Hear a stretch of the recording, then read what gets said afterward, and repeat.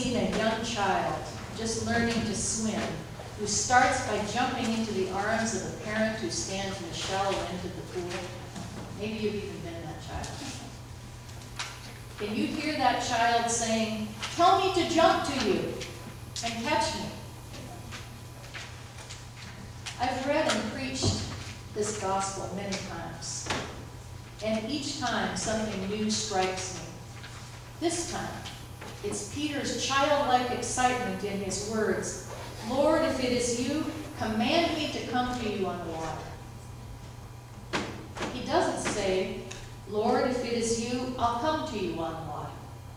He says, "Command me to come to you." It's as if he has trust, not in Jesus himself, but in his command. And if Jesus commands Peter, he thinks, he'll be able to walk on the water just like Jesus. It's not too far from the child shouting to the parents standing in the shallow end of the pool, "Tell me to jump to you." Water is a scary thing sometimes. It's unpredictable. There are rogue waves and undertows, and an earthquake several hundred miles away can still cause a tsunami that can devastate a coastline. We know that well. And when you throw in all the possible wind and water combinations that influence a rowboat or a sailboat or a raft, it's no wonder that it takes real skill to navigate a small craft. But this isn't the story of Jesus stilling the storm that we have in Matthew chapter 8. The disciples aren't terrified of the windstorm. They are simply exhausted.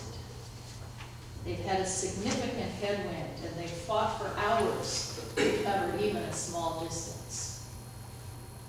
And then, through their exhaustion and beyond the immediate whitecaps, they see Jesus walking toward them on the water.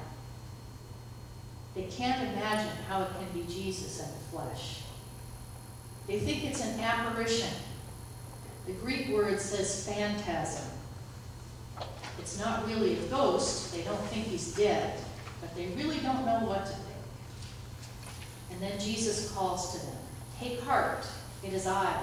Do not be afraid," he says. In the Greek, he doesn't say "it is I," but our old familiar "I am." Yahweh, the four-letter name for God that we first hear when Moses encounters the burning bush.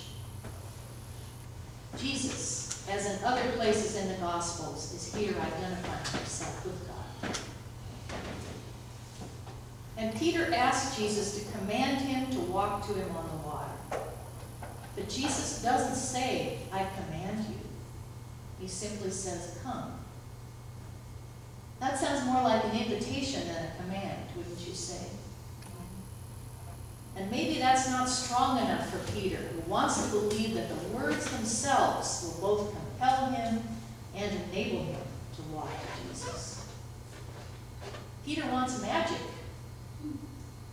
And instead, as he gets in over his head, he finds an invitation to faith in the one who gives him a hand.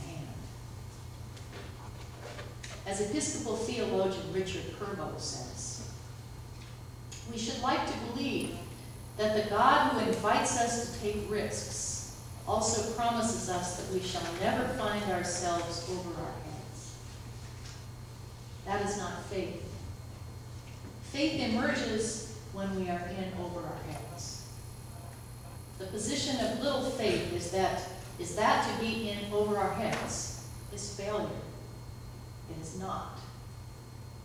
Never taking a risk, never going beyond our depth, leaves us without knowledge of what we may accomplish. The only real failure would be to give in to that fear which holds us back in the boat. The fear which keeps us from seeing that Christ appears in the midst of darkness to set us free. The call of our Lord does not lead us first to the safety of a boat or to the warmth of the shore, but into the depth and midst of that mysterious and ambiguous sea, the realm in which we live.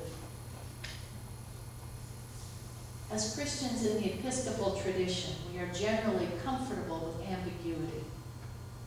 We wouldn't make the same mistake Peter seems to make, which is to think that Jesus' command alone confers the power to walk in faith. Instead, we hear Jesus' invitation to come to him, the one who is called by the disciples Son of God. And what happens, to use a title by a recent book by Brian McLaren, is that we make the road by walking. Even if it's on water, and even if with many dunkings and even submersions in the process. We look around our world and we see much that is truly frightening, much that hurts our hearts. Children being brutally killed in Iraq and Palestine. An epidemic of Ebola, one of the scariest diseases in the world.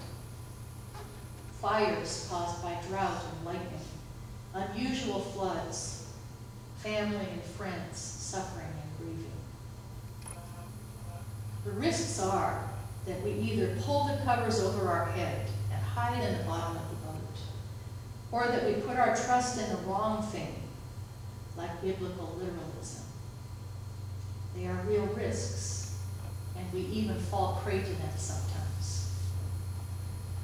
But instead of becoming overwhelmed by the waves and winds that threaten to take you down for once and for all, I encourage you to look more closely at the little things around you that bring that confession to your own lips.